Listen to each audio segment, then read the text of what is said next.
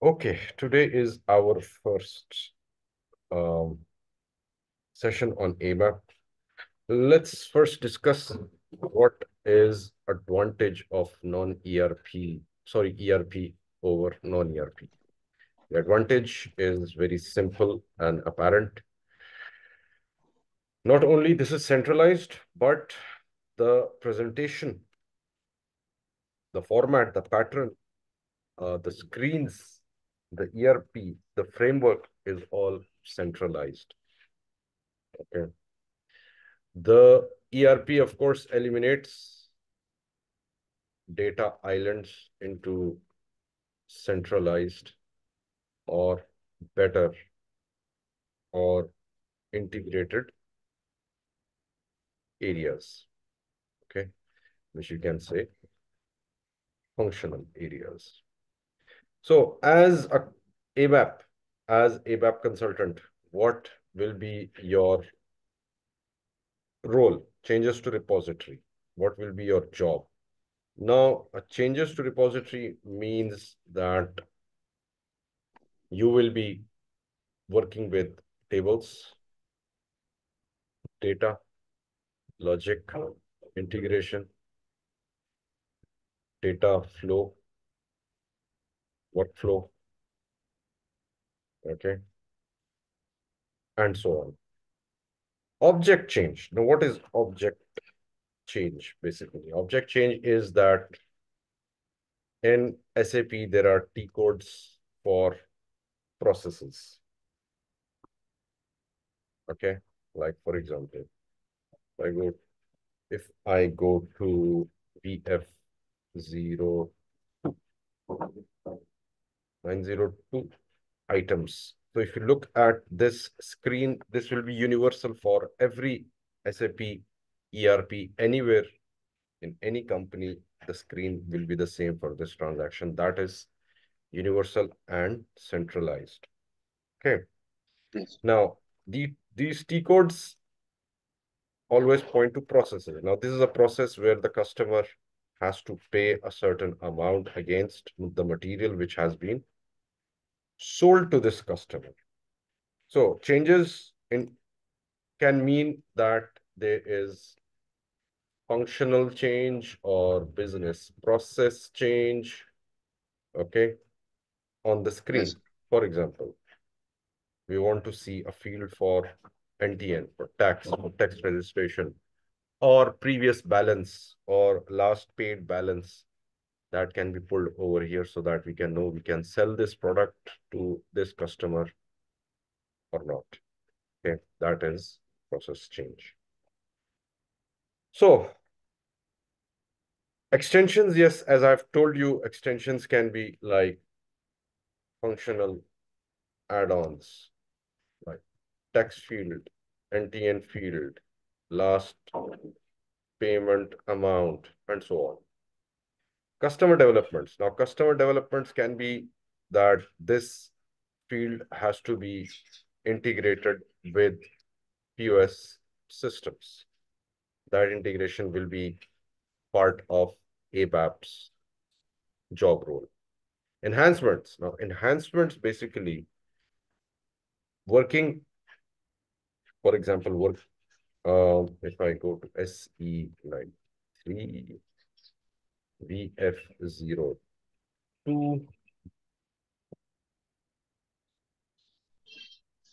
Now, over here, I can change programs. This is from VF02, the same transaction that we were looking at, and we have programs over here. This can be enhanced for business processes, okay? Yes. Modifications.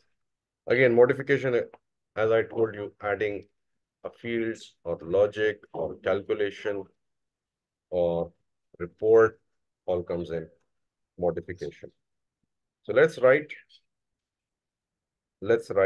a program. This is how the program will actually look like. SC38.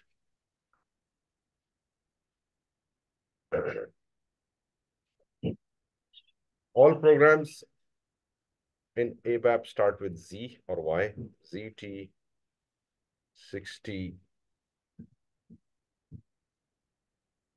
8,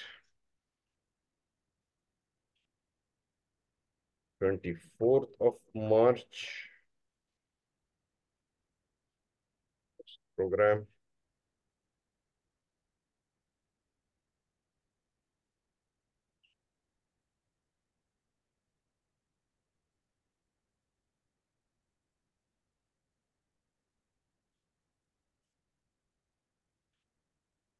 Program.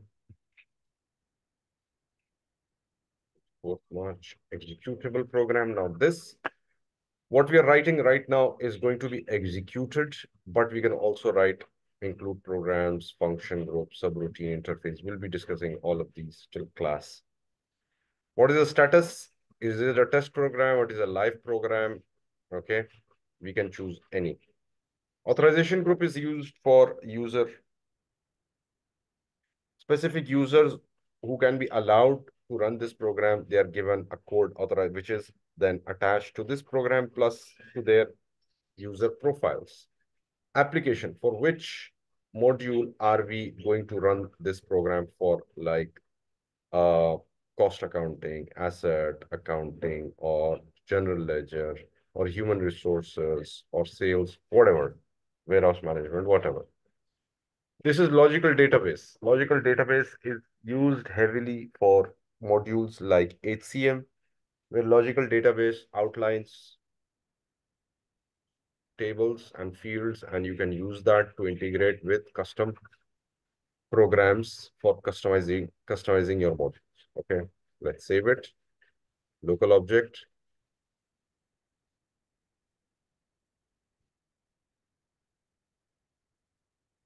Now, over here, this is a simple program that we have written. Anything that you see over here in blue is a keyword from SAP. Okay, a keyword, a syntax to either define logic or variables. Over here, it says report because this we are going to execute, so it's going to produce some result. That's why it's called a report. Okay, since it's not a function or a module that we are preparing or transaction, that's why it's a report. So data, now data keyword actually defines or signifies that whenever it is written after that, what will follow is a variable. A variable over here is v result. V in v result means variable, which will be of type. This is again keyword I integer. Parameters. Now parameters is a keyword which means that next variable that we are going to define will capture input. Okay. So P over here shows this is industry practice that P is denoting parameters. Type I. And every syntax in SAP or every statement has to end with a full stop. Okay. But if you want continuity, you add a comma and continue the next line, but it will again end with a full stop. So we have two parameter fields, type integer. And we are going to compute these two fields, these two parameters, and then write the V result. Check, activate.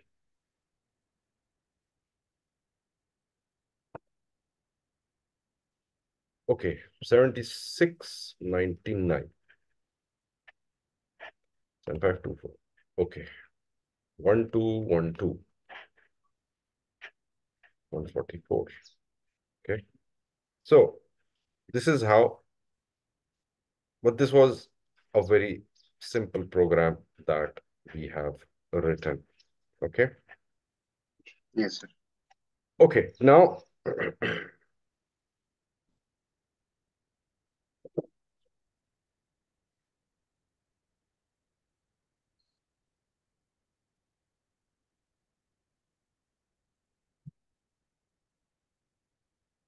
one minute.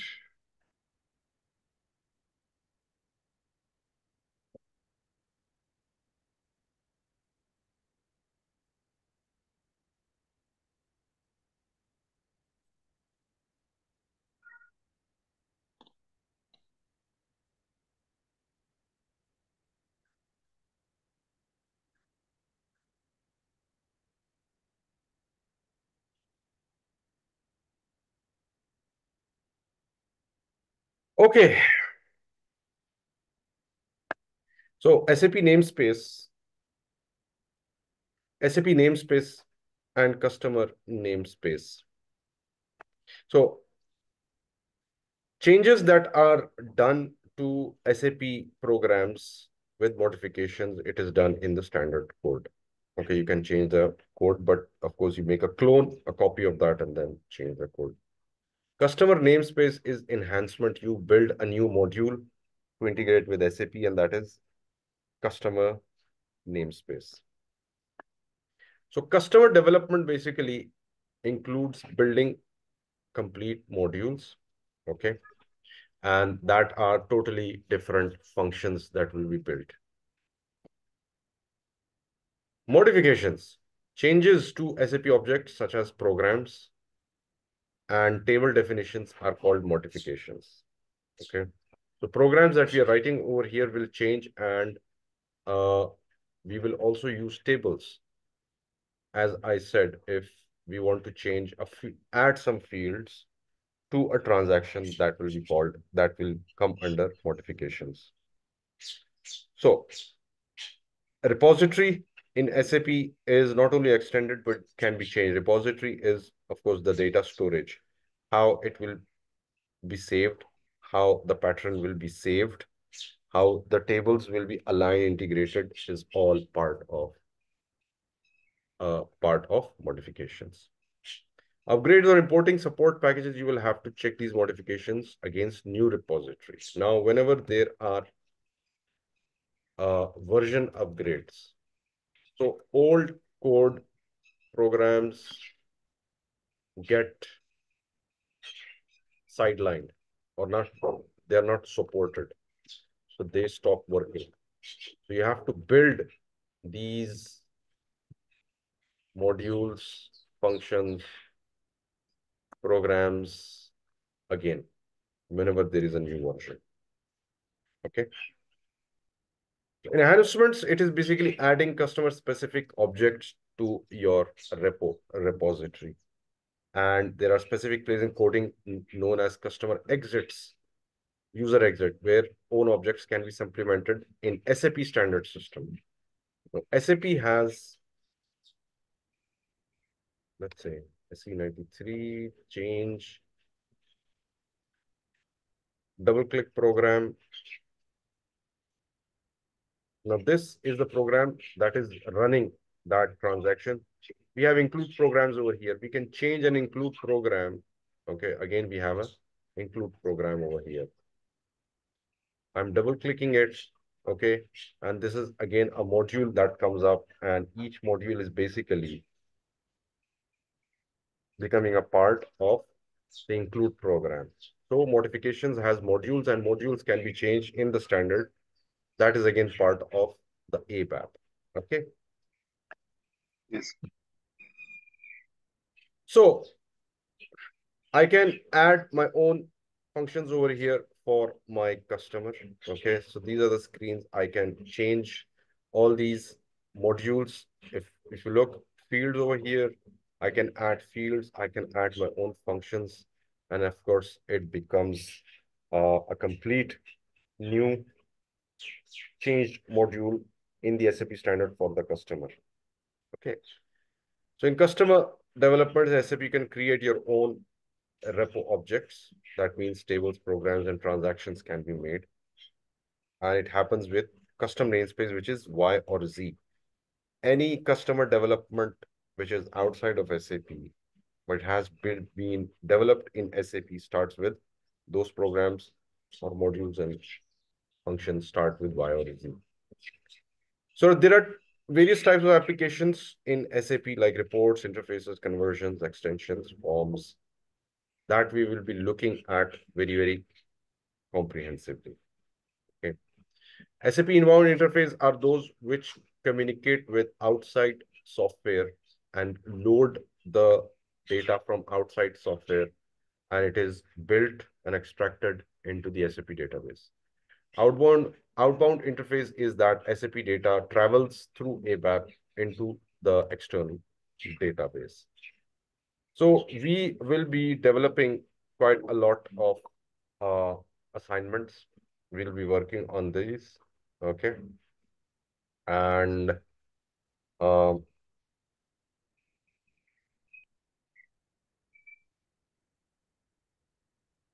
we'll be working on a number of assignments.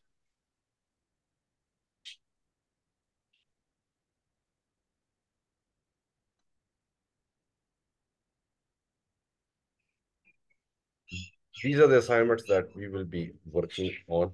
Okay. So there are many. So there is a lot to cover and we'll cover it one by one.